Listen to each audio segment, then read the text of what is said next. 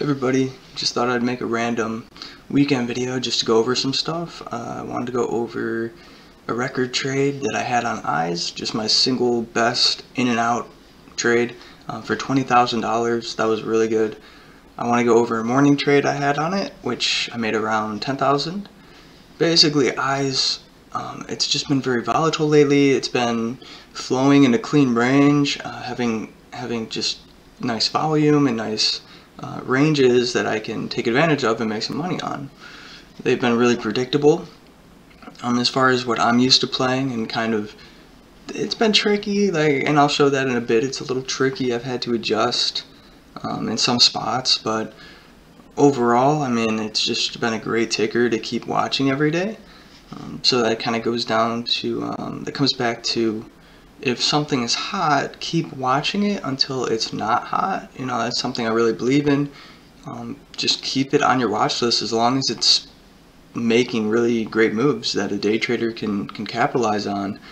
I really strongly believe that's the way to go. And then as that volatility decreases, as print rate goes down, volume decreases, it starts to become on the back side of the move, which means kind of that front side flow. It kind of comes to an end, and you get the situation where it begins the back side, which is basically, it's more favorable for shorts as opposed to longs, and that's really when you want to stop touching it. If you're long biased, you want to look for other stocks that are on front side moves and ignore the ones that begin their backside. What else? I'm going to talk about crushing the downswing. So, I got out of that 20,000 downswing. For whatever reasons, that's another story, but I got out of it, and I'm going to show the overall profit chart. So, it's kind of funny going from 792 to 772. It's funny because I was freaking out, I just didn't know what was going on. I was really down for a bit, and everybody knows what the feeling is. You go through that mental torment. It's just part of the game, and you gotta overcome it. You gotta reset. You gotta just get back to the basics. Use small size. Really try to figure out what that root cause is for your issue, for the problem. Immediately you want to just see or talk about it with yourself or your friends, and just kind of what you think that root cause is, and then combine that with just using that smaller size, using the basics mentality where you just go back to your basics that worked in the beginning, that led to your upswing. You want to just go back to those basics with small size, and the key is stop the bleeding.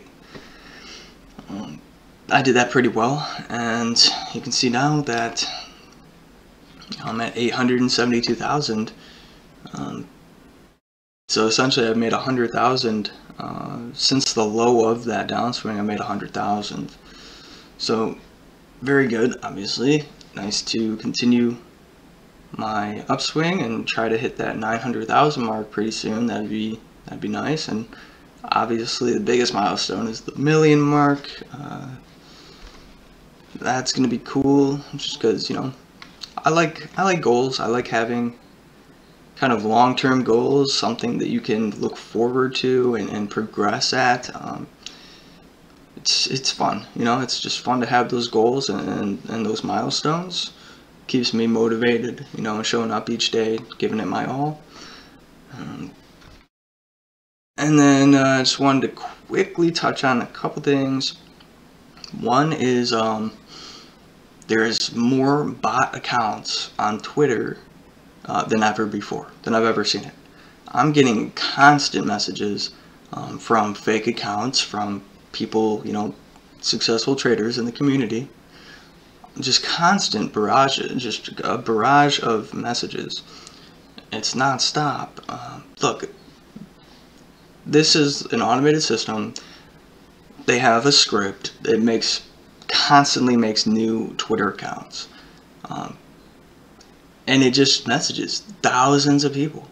It's a numbers game. They need to message, you know, they might message 200,000 accounts. Out of that 200,000, maybe they get respond, maybe 5,000 people respond. Out of that 5,000, maybe 10 people are actually potentially going to get scammed. You know, maybe the other amount of people are just like screwing with the bots or the people. But then there's like 10 that engage in the conversation to the point where maybe, you know, I'm guessing that bot script, you know, alerts maybe the scammers that, hey, this person's been talking with us for an unusually long amount of time compared to the sample size, zone in on them, and then maybe the scammer comes in and takes over for the bot. Whatever the case, it's definitely an automated system, and that's why I say, like, just ignore it, guys, because there's nothing I can do about it. There's nothing anybody can do about it.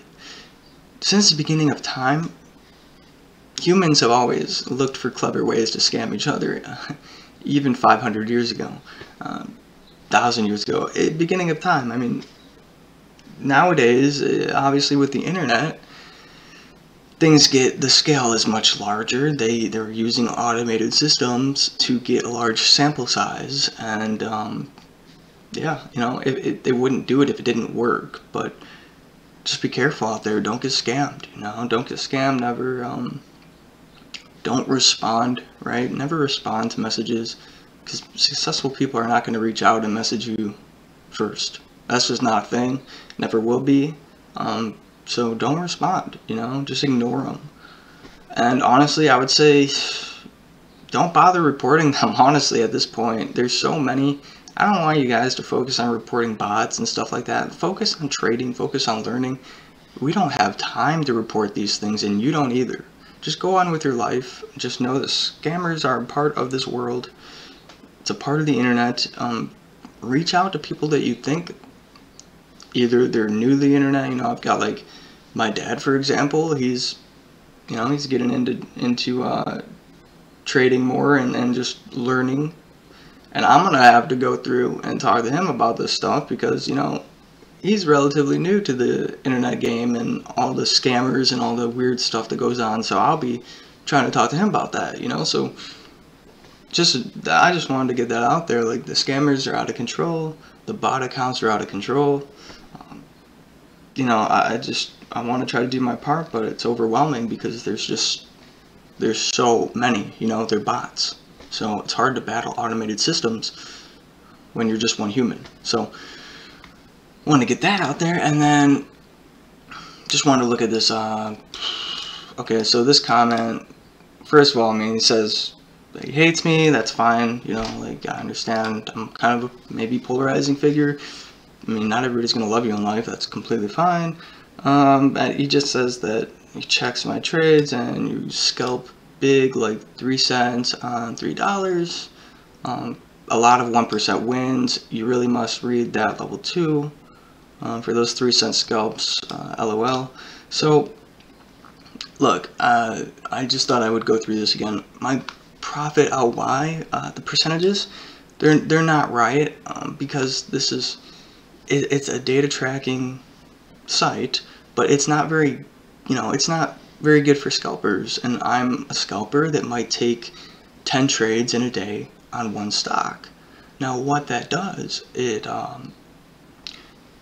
puts all of those 10 trades together, so it will add all the shares and make just a total average trade out of those 10 trades, which obviously that changes all the percentages. That makes it very, very low average percentage gain, when the reality is my average percentage gain is probably more like, I don't know, 8%, I would guess. Just because I do kind of play those higher price stocks where I'm not getting the large percentage moves, but that's a whole nother story. The point is, don't look at the trades I post on Profit LY because none of them are accurate. You're not going to get a good idea of what I'm doing. Just look at my Twitter posts. You know, like, I'm very open, I'm very transparent on Twitter. I give my trades, and you can get a better idea of the reality of some of these scalps. And then I'll also, alright, so let's just go through the trades on eyes, you know. Sorry about all the talking in the beginning of the video, but just want to get this stuff, want to talk about this stuff, so, alright. So the day I made the most money on eyes was the 18th. That was on Thursday.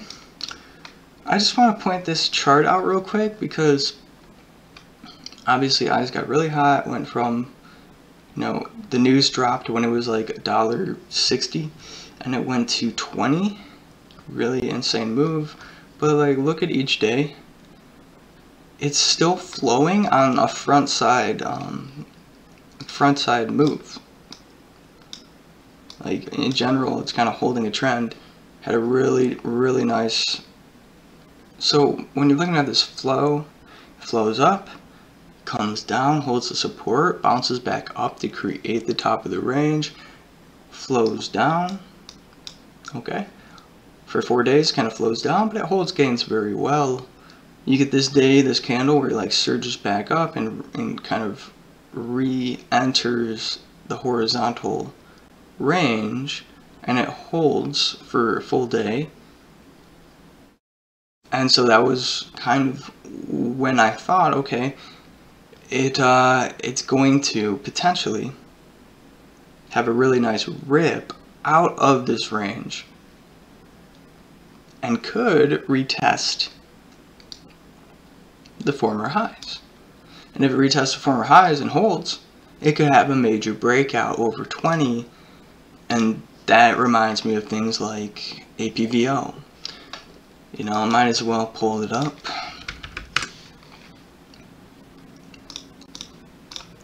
Again, sorry if my speech isn't the best. I did kind of just wake up. Definitely feel my voice box kind of not the best. Anyways, I guess this didn't consolidate as long as eyes. Kind of just like went up for 4 days on a. It was just front side the whole time, like just ramping. Never gave any suggestion, you know, no suggestion that you should short this. It was just straight up ramping. And this only shows 60, but I think on the after hours it hit like 85. I guess this was a pretty bad example because this just kept ramping. I thought it consolidated more. Ignore that. Anyways, so the point is, it's a healthy trend. This is kind of like technical analysis that you would see on an intraday chart, perhaps, if you were trying to time an entry. And it's just happening on a multi-day scale, right? So, or a multi-week, yeah, multi-week scale. So, get in a habit of pulling up the longer time frames and just taking a look, because you want to use the setups on the larger time frames to better, you know, you get a better kind of insight into where that chart may flow to, and that makes it a lot easier to nail the plays on the intraday, so the day you're playing. Alright, so this spot I wanted to point out real quick.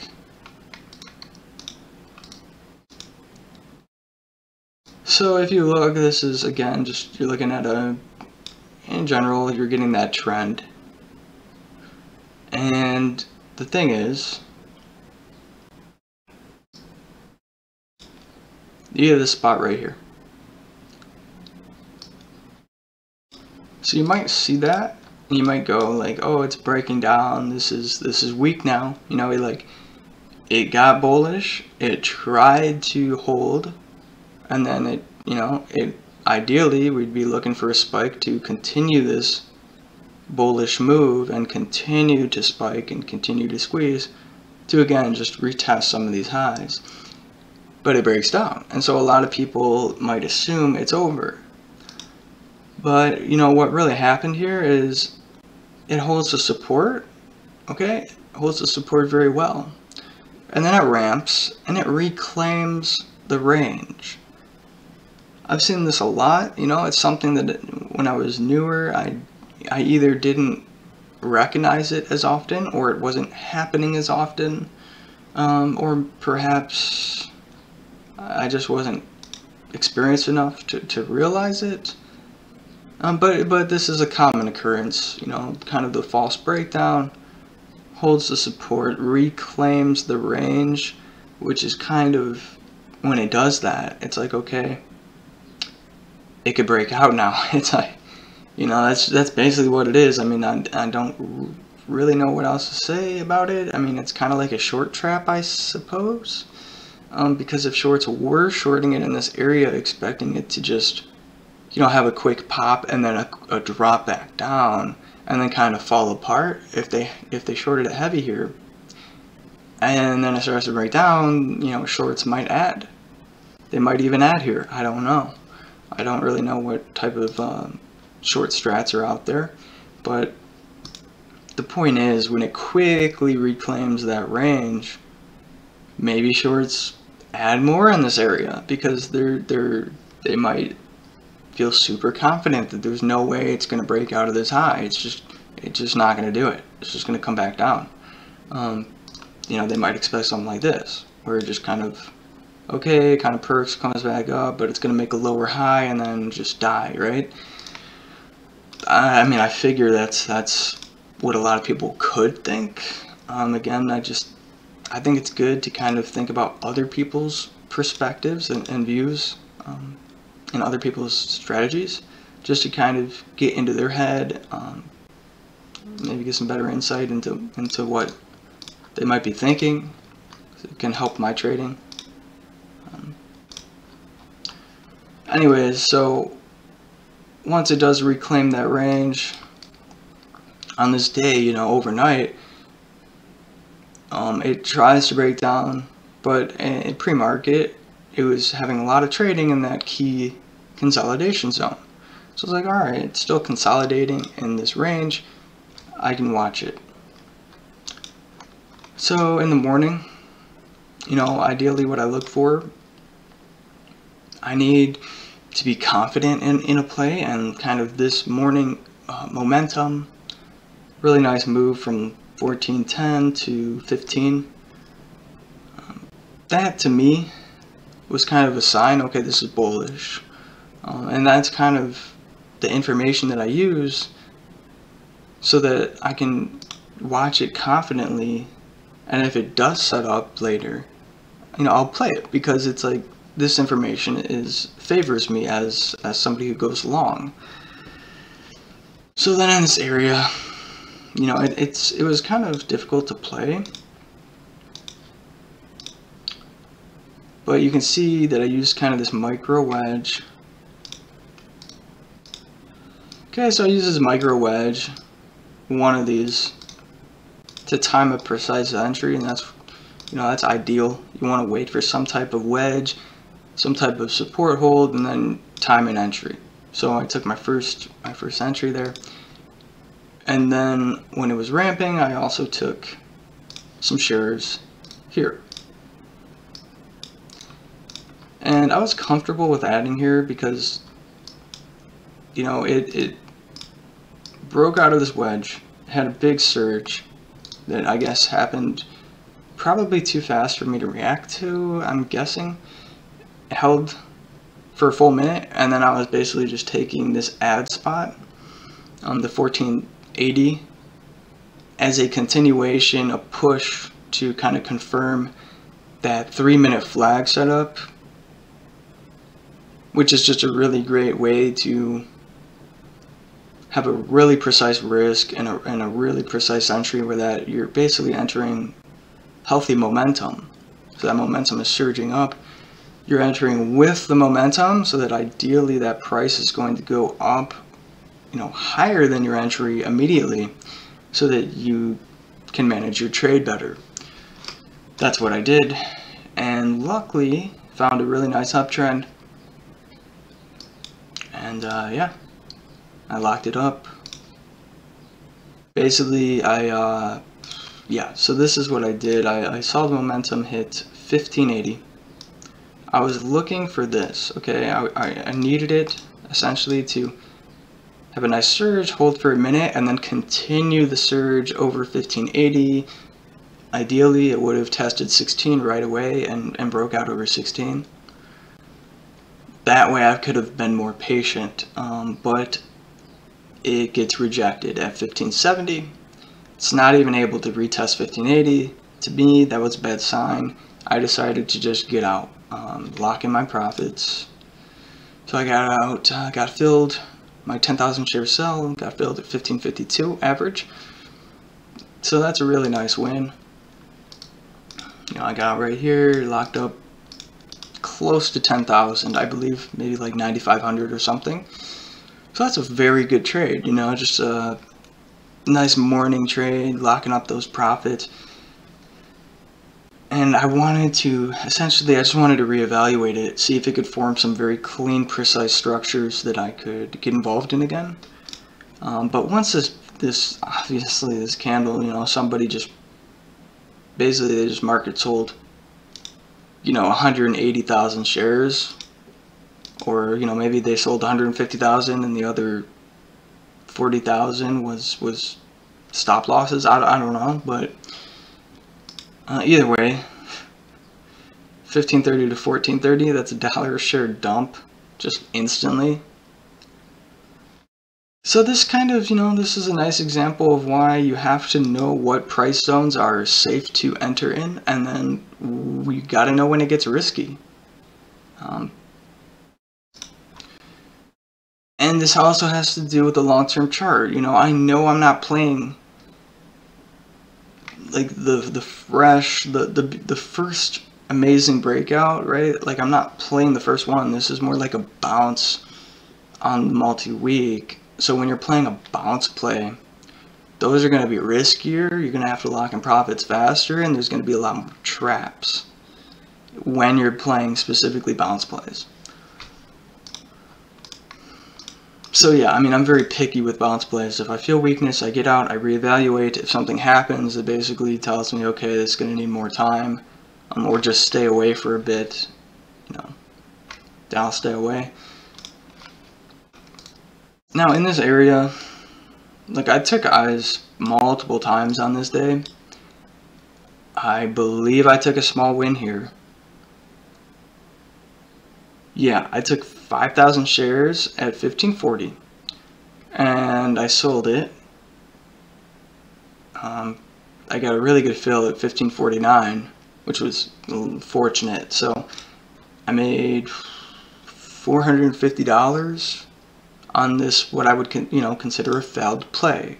So you enter this wedge, you would expect it to start exploding, retesting this morning high, and breaking out. But it doesn't. For 5 minutes it just sits there as like a push, right? A push over that 1550 key resistance. That was great. What wasn't great was when it broke out and then somebody immediately put 50,000 shares on the ask at 1550. And as soon as I saw that, I sold it immediately. Because I knew it's just like it's going to be a false breakout and stuff, because it's just a huge sell order. You know, there's not much I can do there. I just got to get out and reevaluate.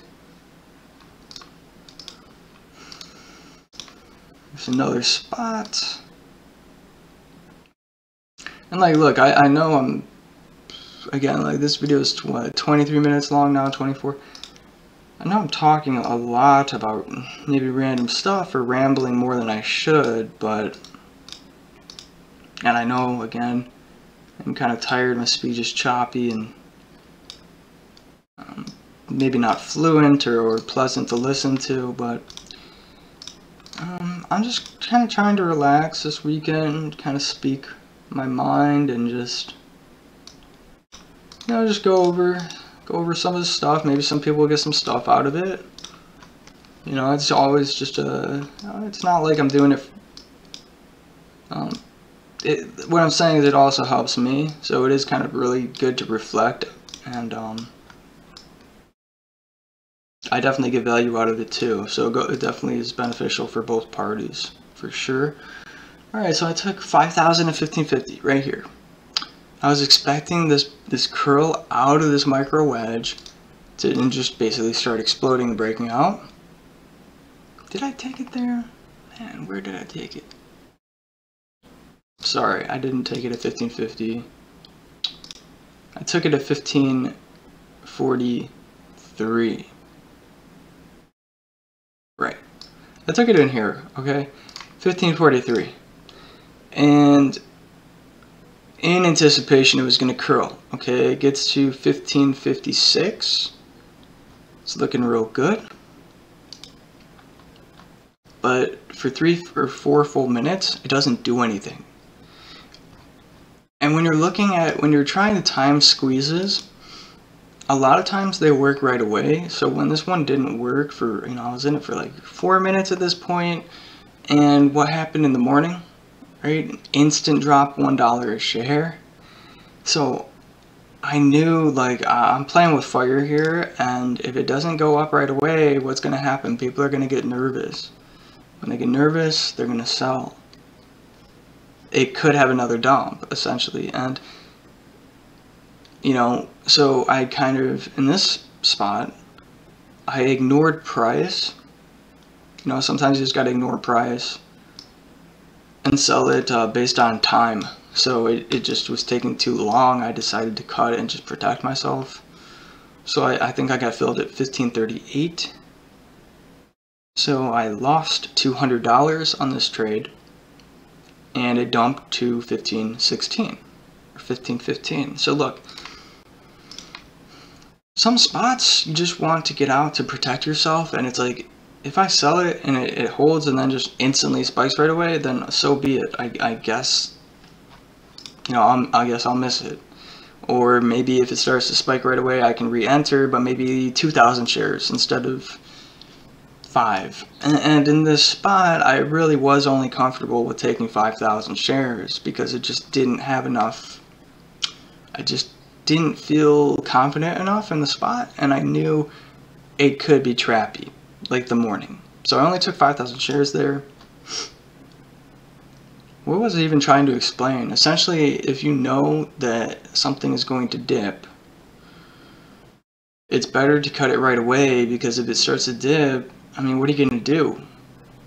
If you cut it, if I cut it here, I would lose $1,000 more than if I just cut it right away here. And if you don't cut it here, then you're at risk of possibly getting a dollar share dump and losing 5,000. Why open yourself up to that much risk? If you know it's coming, get out, right? That's my philosophy. It's always been protect myself first.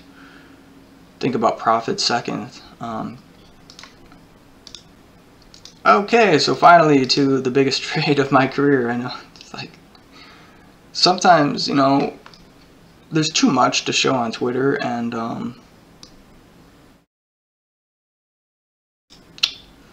the point is there's a lot more that goes on behind the scenes than just the trade.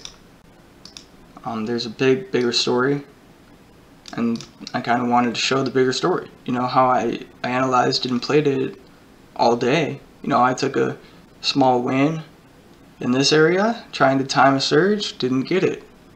Okay, I'll wait and reevaluate later, no problem. Took a small loss here. Okay, I'll reevaluate, no problem. Like, I get the question a lot, like, how did you know to buy exactly here and not here? A lot of times it's like I'm either just not watching it because I felt like it needed more time and I was focusing on stocks that I felt like had better potential, or a lot of times I do take a small win or a small loss in that area. It's not that I'm not, how do I explain it? I take shots at stuff all the time. That's kind of what my strategy is all about.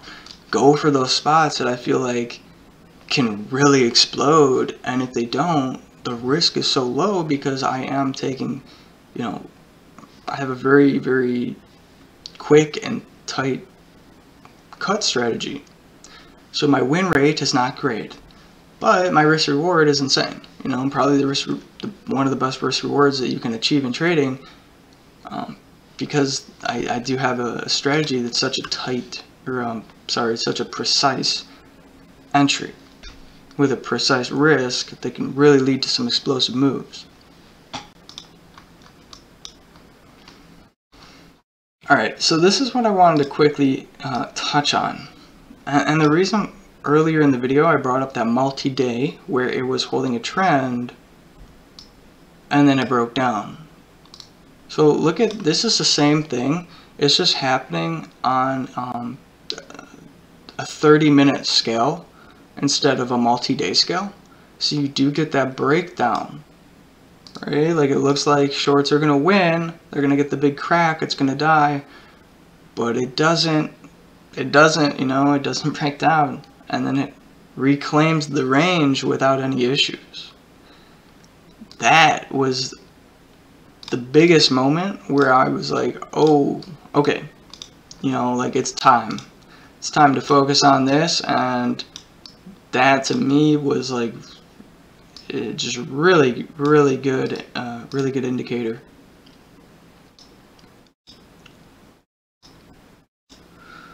So I think this is how I played it. I took 5,000 shares at 1555 or 1553. It did pull back, you know, to the 1540, but I was extremely confident now. Because again, it's just like you get, when something happens and it should have died here, it should have had that big massive crack just like it happened in the morning, it should have happened here. And when it doesn't and it reclaims the range and starts to curl up, that's really bullish. So when I take 5,000 shares, it's like, yeah, I am willing to risk this range. You know, I'm willing to risk. You know, realistically, probably 1537 was going to be my risk. If it broke 1540, yeah, I probably would have dumped it. And that's just the risk I was willing to take, you know. It didn't break that support. It held 1541 and consolidated.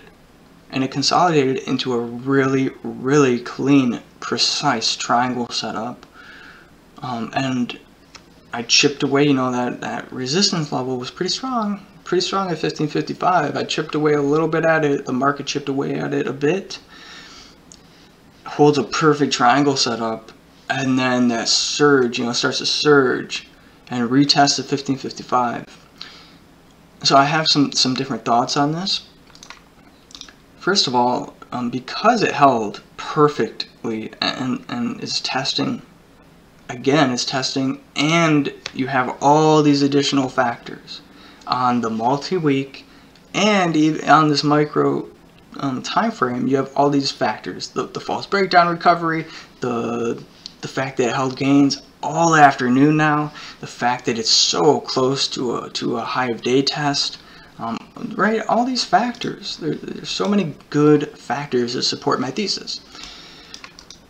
So I take 5,000 more shares, basically take my max size. You know, it's just like, I'm not willing to take any more than 10,000 shares of a stock like this.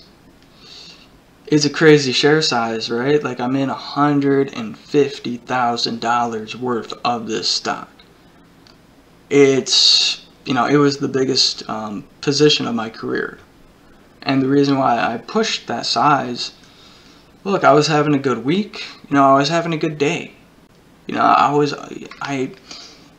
it's easy to size into plays that you nail in the, in the morning, for example. I nailed eyes for $10,000. I can push it because this stock is, generally speaking, it is doing what I expect it to do. It has a good range, it has a good flow, it's held its gains all day, and I've got $10,000 of profit on this stock. If this trade doesn't work out, and 1555 gets rejected, and it doesn't break out here, and it starts to get weak, I'm going to try to cut at 1550, okay? If I don't get filled all at 1550, or maybe an insta dump happens and I get filled at 1540, or worst case, yes, 1530 perhaps. Yeah, I was willing to risk between $500 and $2,500 on this trade, and I was willing to risk that because I was already up 10,000 from the morning. If I don't nail this in the morning, I'd probably take 2 to 5,000 shares here, and I don't add. A lot of my strategy is pushing things when it's working, pushing things when I'm sharp, pushing things when my P&L is nice and green. I have a weird take on trading with P&L. I think trading with unrealized P&L is really bad. I've never done it, I never will. But trading with realized P&L, I think, is very beneficial because I use that information to gauge if I should push things or pull back. And I basically use my P&L as a guide as to how sharp I am, or if I'm really feeling the flow of the day and connecting with it, I'll be really heavy green and I can continue to push size. And when you're confident and sharp, those are the times when you're gonna have the most, the likelihood to succeed the most.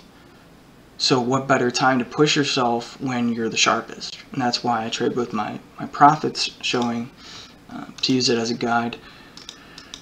Alright, so I get the breakout, obviously, starts surging, and this is, now I'm in 10,000 shares, 1554 average, and this is where the long-term chart comes in, so I know it's breaking out now. It's breaking out. So this is where I entered, essentially used a really nice intraday TA setup to get a precise entry so I could have some relatively precise risk. And it was anticipating that it was going to surge up, test this former 1601 high, and if it breaks out of that 1601 high, you could get a nice surge up and potentially start testing some of these highs for a major breakout that maybe wouldn't happen all on this day, but maybe it would surge up, maybe hold for 1 or 2 days and then find new highs. But all of my insight was based purely on this multi-day. So again, just be aware of what's happening on the multi-day time frames so that you can have the insight to know kind of where is an appropriate spot to hold it for. My original profit target was 1850. When you get a multi-day setup that's that good, it's like I'm not going to sell it on the first flow. I'm up a lot of money, that's great, but if I sell it, I'm not going to be able to really get an accurate re-entry, and it's hard to know where it's going to surge to before it pulls back, and it's like, look, it's going to have a first flow, and it's going to have a pullback. I think, statistically, I think it's more probable it's going to hold a dip and then find a new surge up. So I was just going to hold it and just say, okay, I'll hold it, it is what it is. If I lose some profits back, it just kind of is one of those situations. I'm either going to look smart or I'm going to look stupid, right? It's just one of those situations. You got to go with your plan. My plan was 1850. I'm not going to sell it at 17. It's not going to happen.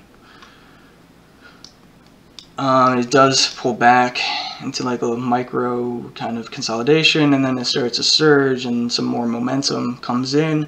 You get that additional push and you get that breakout to new highs.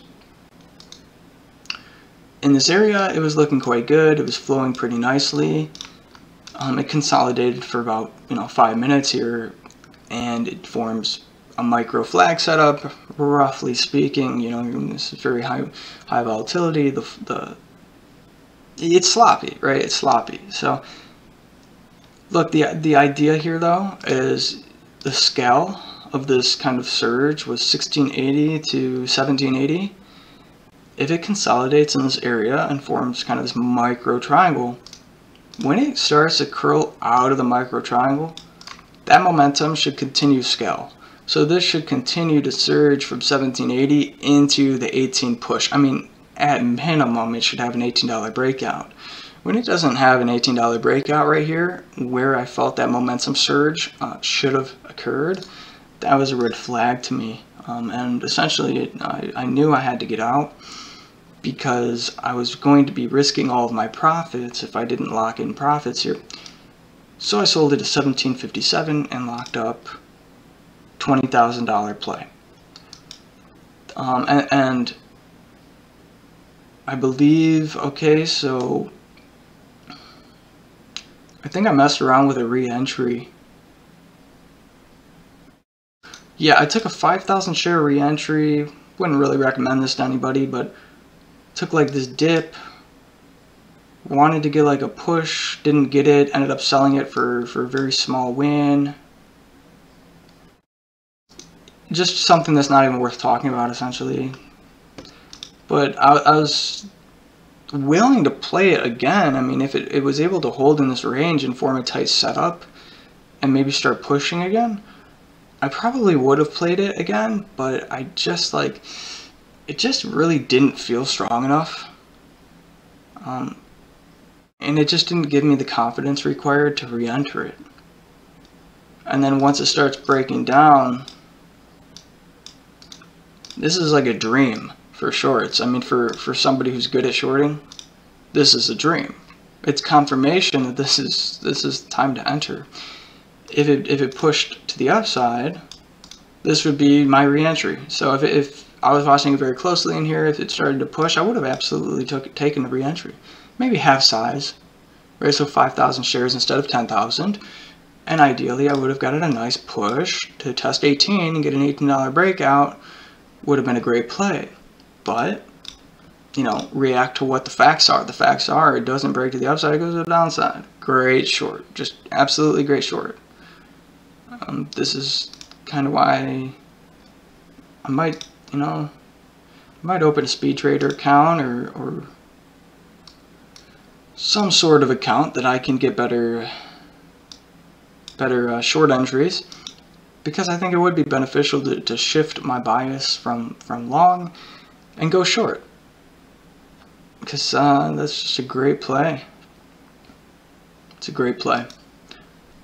So again, then it's like on the multi-day,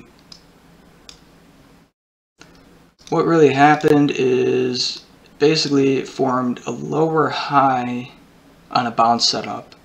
So the beginning of the bounce was in this range, like this 1050 area. That was the beginning of the bounce. It surges up, it has a pullback, the pullback holds, and then it surges up to new highs. But this is really just a continuation of this bounce. Again, you got to be more conservative on bounce plays. So that's why I came right back down, because it failed to, basically it failed to have momentum to test the former high. And if it tests the former high, that's going to get a lot more interest. That's going to get a lot more shorts to squeeze out, rather than if it gets a confirmation stuff move that we saw on that intraday TA. It confirmed it was a good short. It confirmed that momentum was done and it was going to come down. Essentially, the price did not go high enough. So when it stuffs and goes back down with this lower high on the multi-week, it basically means the major squeeze is failing, and that's why it came all the way back down. It is, however, still holding overall micro range on the multi-week. So I mean, if it does consolidate in this area into next week, it is possible it could start to curl again in this area and then maybe get that bigger move that I'm looking for. It could also just fizzle out and be completely done. I'll react to the facts, you know, of what happens, what TA shows up, what information presents itself. I'll react to that accordingly, and that's all we can really do as traders. Look at what plays out and then look at those intraday setups to time precise entries with precise risk management, because that's what trading's all about. It's just about managing your risk and trying to find some good reward, right? Okay, 44-minute video. I think that's gonna do it for this video. I've talked about enough stuff, so yeah. So that was a good week. Made almost 70,000 that week. Pretty crazy. just glad that that downswing is behind me. I'm in a better place mentally.